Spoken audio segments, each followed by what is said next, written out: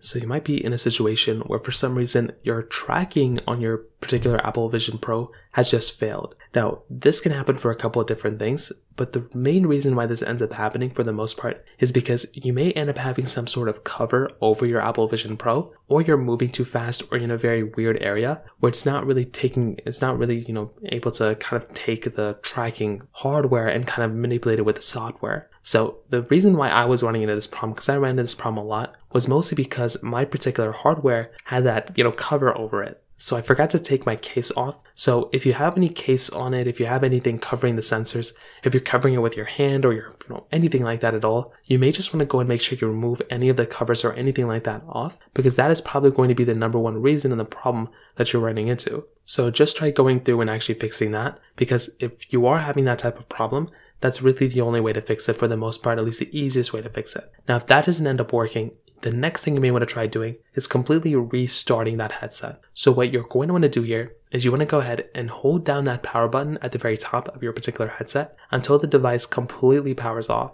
Then when it completely powers off, all you're going to want to do there is basically just wait it out until you can power back on. So when you power back on, you then want to go and put it back on your head, and you should hopefully be able to see that the tracking field little pop-up, is no longer there. And all you're going to have to do here then is basically just go ahead and basically, pop this thing back onto your head and use it as a normal device. If it's still not working, you can try following the steps again, or you can try contacting Apple and letting them know about this issue.